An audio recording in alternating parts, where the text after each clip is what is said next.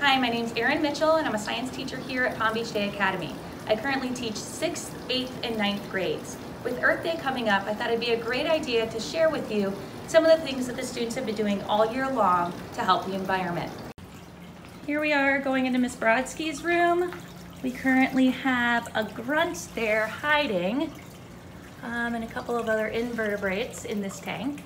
And then here we have, both in my lab and Miss Brodsky's lab, we have the Million Orchid Project that the 6th and 7th graders are working on.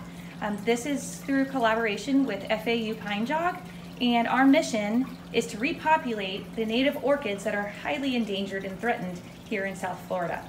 The students have been taking care of these guys since they were about 1 year old, and they monitor them, send data to FAU, and we're really missing their work.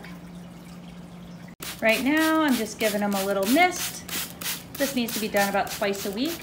The students were really great at it. Here's a mural that my mother painted. Well, actually, it's a print of a mural that gives us a little bit of inspiration for linking science to art. And then I wanted to show you a mural that one of our 8th grade students, well, actually a group of them were working on it. Hopefully, one day we can finish it. This lagoon, this drift card. This is through Anjari Foundation, and actually it's a citizen science activity where they drop these eco-friendly floating cards in the intercoastal and then see where they end up. It helps teach the kids about ocean currents and how things move from one place to the other. And actually, one of our students in 8th grade found this on the beach, brought it into me, and we're working with them. We had it planned to take the 6th grade students to actually create these cards and drop them in the intercoastal from the public boat ramp, or public docks, excuse me, downtown, but unfortunately, hopefully we can do it next year. Some of the students' projects. Oh, I missed them. Some puzzle. This is a brackish water tank simulating estuary. We have our mangroves that we've grown from propagules, and there are a couple fish in there, but I think they're hiding right now. Then we go to this tank. It's got some gorgonia, some different soft corals in here. It's got a banded coral shrimp, but I think he's hiding too. Let me feed them, hold on. This is another tank that we have in the classroom. It's got beautiful soft corals, a lot of different tropical fish, and unfortunately it is a little algae ridden. And this is because I'm only coming in twice a week and I don't have the students to help, but it's okay, everything's healthy.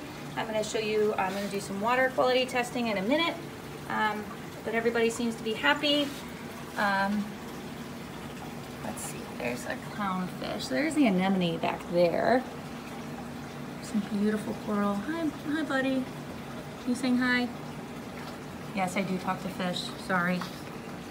So anyway, I'm gonna go to work on this tank so it's not covered with algae. There's our little guy over there, squirrelfish. You're funny. Over here, we have our invertebrate tanks. These are kind of like our touch tanks that we can use to learn about the species. This is another Florida fighting conch.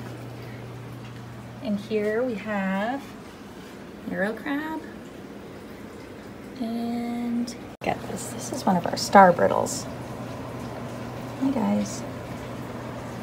I definitely miss some of the kids. I frequently play with them gently. Another starfish here. It's beautiful. You can see his feet, his mouth.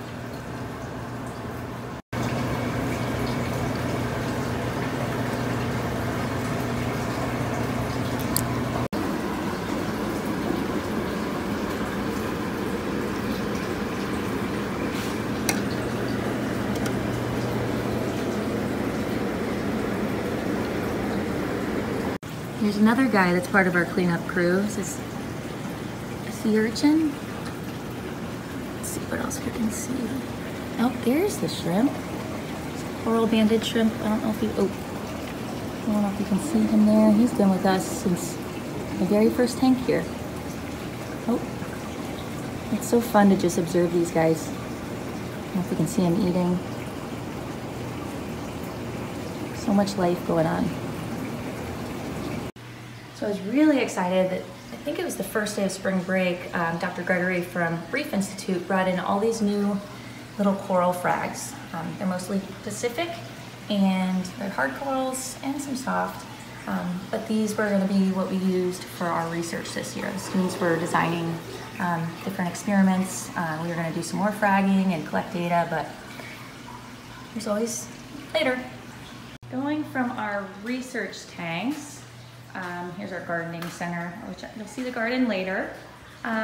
We've got our research tanks ready to go, and then we have our aquaponics system. You know, there were some design issues with this, and it was so great to see the students working so hard to try to get it fixed. And what they came up with, and we're testing it out, some of the plants are living, but what they came up with was ways, the issue was the water flow. So just with the angles and the flow, some places were getting too much water, some places were getting none. So a group of boys thought that maybe latex would work. So they designed all these different, made all these different designs, and then, so we use them as dams to slow the water. And this took some time, and where to place them and how to let water flow through, and they were successful. So our next stages were to actually be getting the plants in here. So hopefully we'll get back on track with that. This is aquaponics, so yeah, that tank is pretty gross. There's tilapia in there, and the purpose is that the fish waste become fertilizer for the plants, and the plants help filter the water. So it's a very sustainable practice. So now we're gonna go down to the third science lab. Boy, these halls are empty. This tank is near and dear to my heart because this is the very first saltwater tank, coral tank that we got in the school, and it's the very first time that I've ever taken care of one. It's doing pretty well. We've got 2 little clownfish in there, a lot of soft corals. It's doing really well. Ooh, starfish is out. Beautiful. Now we get to go out to the garden.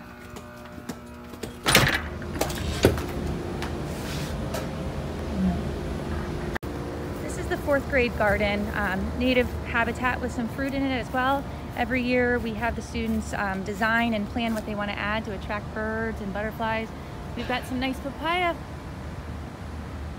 Now this is my favorite. I'm now teaching the 8th grade, but when they were in 4th grade, this is a mulberry bush. And when they were in 4th grade, I remember we used to come out here and we'd pick mulberries, and their fingers would turn bright red, and their mouths. Let me see if I can find any. Last time I did this, I scratched myself. Oh, here's some that aren't ripe yet. Oh, they're so delicious and sweet. Hang on, I bet I can find some. Jackpot!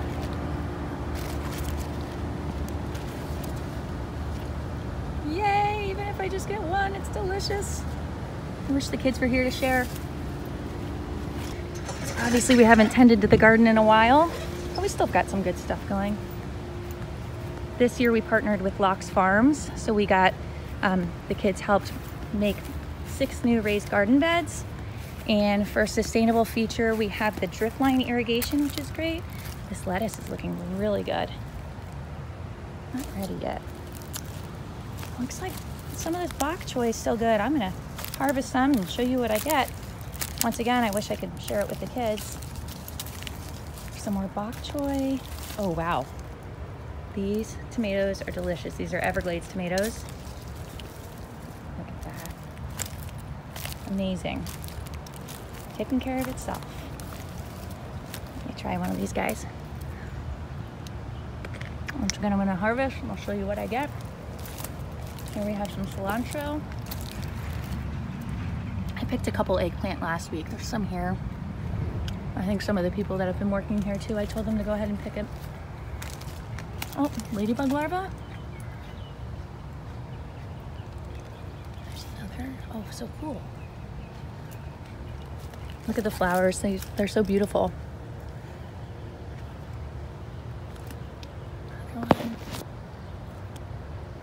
Last year we found so many different species of ladybugs, and I didn't even know. I learned last year that we have white ladybugs here. So pretty cool. Ladybugs are really, really good for the garden because they eat aphids and other pests that destroy. I see something's eating this. I don't know. I'll have to check more. Anyway. Oh, this is a good one. Let's see. I gotta get my clippers. All right, let's go over here. Here's an herb garden. Oh my gosh, here's some dill. It smells so good. Ah. And here's some Thai basil. Yum. Oh no. Wait. Oh, this is dill. This is fennel. Let me see. Yeah. Okay. Sorry about that. I mixed that up. Beautiful basil. Here's some radish starting. Some more radish. And here are our rainbow carrots. Let's see if any are ready. Let's see what color I get. Let's see this guy.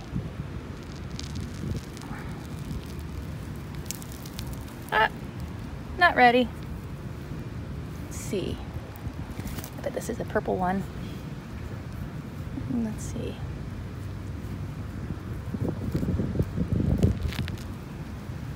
He's fat. Last year we got such crazy carrots. Huge carrots. And they were all funny shaped. All right, still have to wait on those. All right, well, thanks for checking out the garden with us.